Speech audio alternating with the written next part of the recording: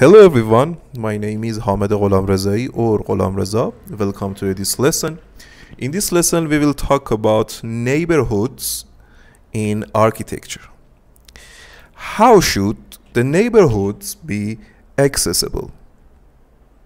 The surveys that have been done have brought a better feeling to the residents of the neighborhoods that have limited access.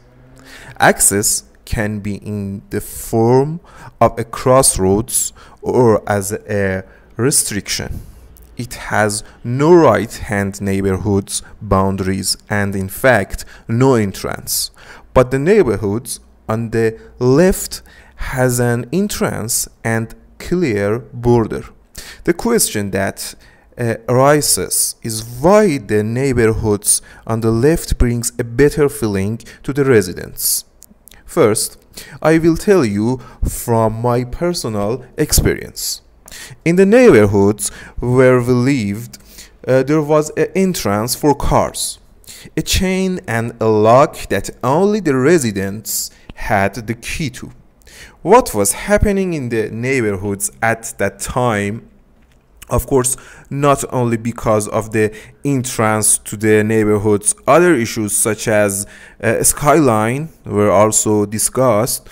Anyway, the whole events that were happening in the place at the time are very different from what is happening now.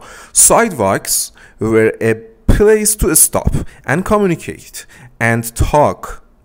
But now sidewalks have become a place to move fast and ignore to the space in which it's located. In fact, people like to escape from that space, to have a pause to the stop, and the sidewalk at the time was a place to sit, communication, play football, and many other things that make up the communication and various activities in the small neighborhoods community.